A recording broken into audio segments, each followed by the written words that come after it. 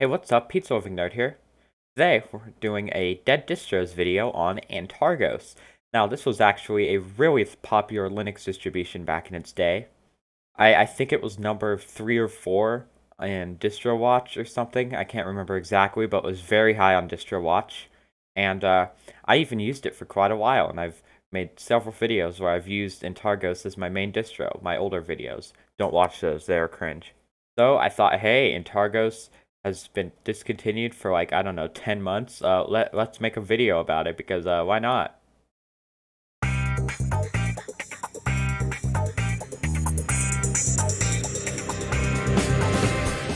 According to Wikipedia, Synarch was a Arch distribution that used Cinnamon by default, which, if you don't know what Cinnamon is, it's the desktop environment made by the Linux Mint team. If you don't know what it is, you must be living under a rock or something, I don't know.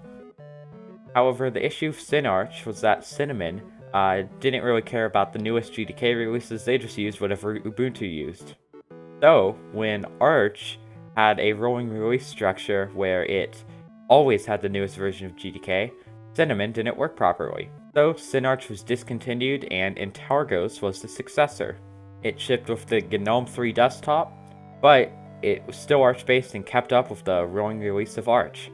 Eventually, Antergos partnered with the Numix project to bring their square icons to Antergos with the exclusive Numix Frost theme. Eventually though, in May 2019, the developers announced the end of the project because they didn't have time to work on it. So, they released an update that basically switched their Antergos installation to an Arch installation, and yeah. Now, Endeavor OS became a spiritual successor to Antergos. While it's a completely different distro, it is still made by a lot of the people who worked on Antergos.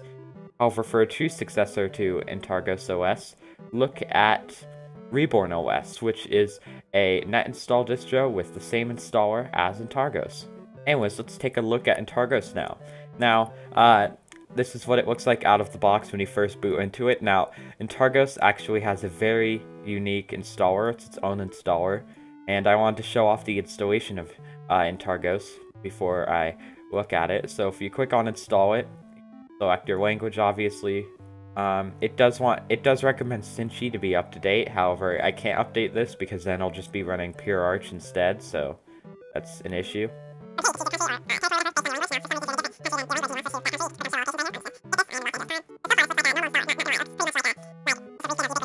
But here's where it gets cool.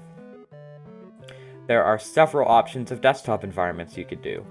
So if you want, you can go for base install, where you can install anything you want basically, so it's kind of like installing pure Arch. We have the Budgie desktop, we have the Cinnamon desktop, which is what Antergos originated with. We got the Deepin desktop, which is kind of ironic because Reborn OS was originally Antergos Deepin, but then Antergos added Deepin, so... We got GNOME, which is the flagship desktop environment, which is what I'm going to use. i3, which is a tiling window manager. We have KDE, which is a very customizable Qt desktop. Again, if you don't know what KDE or GNOME is, you're probably living under a rock. Mate, a fork of GNOME 2. OpenBox, which is a highly customizable window manager, although I don't think it's tiling. And XFCE, just another very fast desktop. Now I'm gonna go with GNOME, but it's cool you get all these options. Now after you select your desktop, there are other packages you could choose here. So if you want advanced power management, you can click on that. Bluetooth support. We have LBRY, we have LBRY, I think, where you can sync your GNOME settings and stuff. You can install LibreOffice. Basically, you can install whatever you want with this. I can install Steam, but this is only a basic amount of things. If you hit show advanced features, you get even more stuff. So I can do AUR support, Firefox, Adobe Flash. There are just quite a few options in here, which is pretty nice. Now I'm just going to go for basic install, nothing special.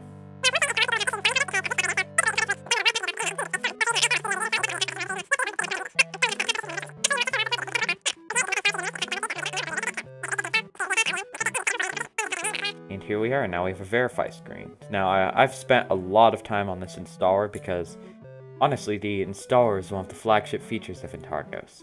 But it's not the only feature, because there's quite a few other features too, so When this is done installing, I'll show you some of those. So cue to the install finish. Yeah. Oh no, there is an error. It turns out since the Antergos repos are down, it's not able to find any of these packages. Well, crap. I just wasted your time for nothing. Well, since that didn't work, we're just gonna look at the live ISO. Discontinued Arch-based distros. Ugh. Now, according to About, we're running GNOME 3.32 on here, which, honestly, I thought was going to be 3.30 because this came out in April of last year, but now that I think about it, that makes sense. So, despite this being almost a year old, this is still a newer version of GNOME than Debian 10. He roasted. I noticed GNOME Tweaks is pre-installed, and it's using the Numix Frost Light theme by default for the icons and applications. I don't really like the light theme, I like the Frost theme better. To be honest though, I don't really like Numix that much though. Its colors are kind of weird to me. This ships with Dash to Dock and Panel OSD by default. So it is definitely using a pretty customized version of GNOME. Layout wise, it's pretty much the same just with Dash to Dock installed. However, theming wise, it is definitely customized. Light locker settings, what is this? Okay, so basically this is like sleep mode settings, so you can blink the screen after a certain amount of time. We have privilege granting right here, so you can change whether to use su or sudo. Kind of an advanced application. I don't think most people would know how to use this. Yeah, that's Antergos. Kind of nostalgic to have because this distro was old and I used it for a long time. But it's dead now, so that sucks. Check out Endeavor OS. It's actually a really good OS. Anyways, thank you for watching this video. Thanks to my patrons, Michelle Vantino and Sam Covett. With these modern times, you guys know what I'm talking about if you're living on March 18th, 2020. During these times, the Patreon money really helps. So thanks to them. You can join in the description for Patreon.